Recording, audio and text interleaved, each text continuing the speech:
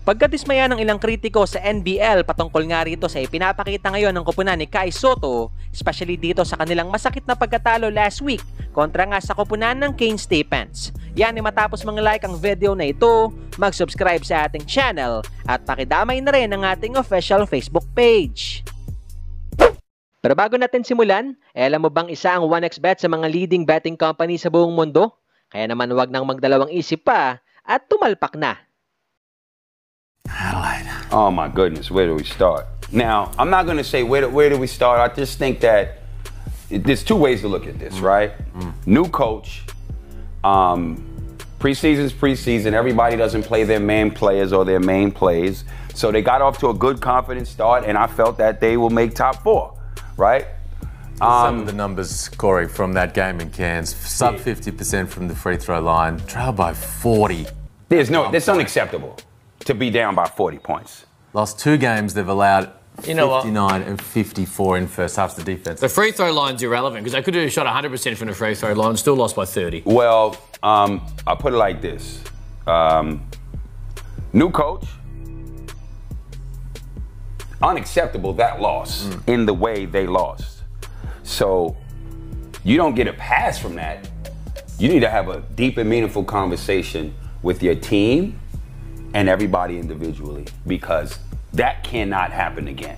Same way how Sydney got both new coaches, both got smacked. These things can happen, but you would rather it happen against a team. Look, I'd rather get smacked by Perth before I get smacked by Cairns. Players need to play. Players quit. I know what I saw. In fact, I turned that game off at the third quarter as well. It was ridiculous. Like, what are you doing? What are you doing? So players got to look at themselves, and I hope that they turn around and actually, I know that they're going to turn around and come out better. They have to. It can't get any worse. Who's their spark plug?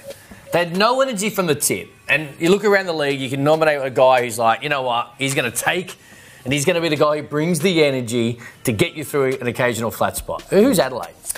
Needs to be Mitch McCarron. He needs to be that guy at that level. And it's not, often you think of a spark plug as a guy coming off the bench to change the tempo, but that needs to be Mitch McCarron setting that tone at the start of each and every game. And it was Tajir McCall that set the tone for that entire game. And here's my issue with that loss, as distinct to the Sydney historically bad loss in Melbourne.